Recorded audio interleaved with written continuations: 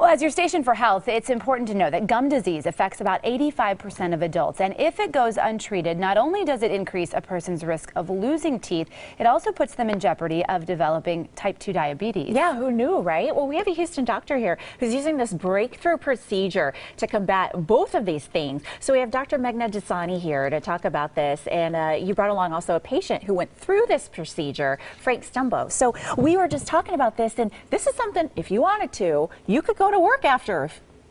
It's that easy. That is right. There is very minimal downtime. The procedure is done under local anesthetic. Basically, that's what we use when you're getting a filling or a crown or any other routine dental work done.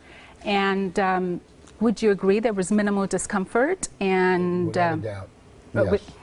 So, doctor, tell us a little bit more about how this technology works. I mean, you are able to basically regenerate the gum tissue. That's right. So what we do is we use a very specific laser. It's the Periolase MWP7. And this is one of the first lasers that is minimally invasive. And it's about the thickness of about 3 strands of hair, so not thick at all. And we go in to target the diseased tissue.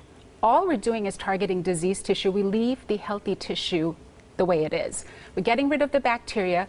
There is no cutting, there is no sutures, there's no scalpels, local anesthetic, and minimal just that easy. So Frank, tell me, how has this changed your life since you've had this procedure?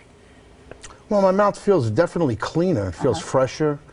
I have a few bridges up in here that have settled in and have become very, very, tight. I think it's a great procedure. There's no pain whatsoever involved in it at all. Were you nervous before you had it? Oh, without a doubt. I had some bad trauma as a kid growing up with dentists in the 60s. No painkiller, no anesthesia. So the doctor here and her staff were fantastic in getting me over that hurdle. And this is painless. You ever hear that expression, painless dentistry? It really is. There she is. Oh, and you really do feel like you've gotten your confidence back and your self-esteem back too, well, to just show off that good-looking smile. Yeah, I mean, yeah, that's kind of secondary. I like more my health, and I can eat something, Sure, that comes first, obviously. So, gum disease, many people will develop this. What are some of the symptoms of it? How do you know when you have it? So there's a range of symptoms, right? You could have patients that complain of bleeding gums. For the record, bleeding gums is never normal. We see patients where your gums feel loose, you don't feel like they're hugging the teeth as tightly as they should. A lot of patients complain of loose teeth where they don't feel as stable as they should. Like he said, his teeth feel like they've settled in better. Bad breath. Just spaces starting to develop between your gums because you're starting to lose bone.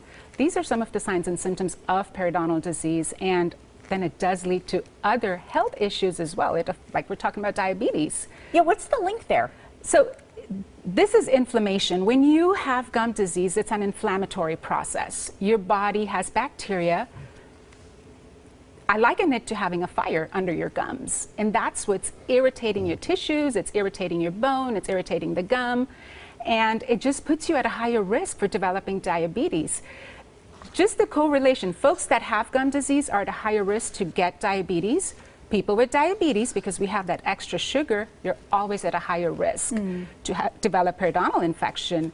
And we found that people with diabetes, if we make addressing the gum disease a part of their overall treatment protocol with their MDs, we do see their A1C levels go down, just overall more healthy individuals. So, doctor, for people who are interested in this new procedure, about how much does it cost, and who would be a good candidate for it? There's a lot of things that go into consideration. One thing I do like about this is when we have patients that need to undergo traditional surgery. If, a lot of folks are on blood thinners because they need it, their MDs recommend it.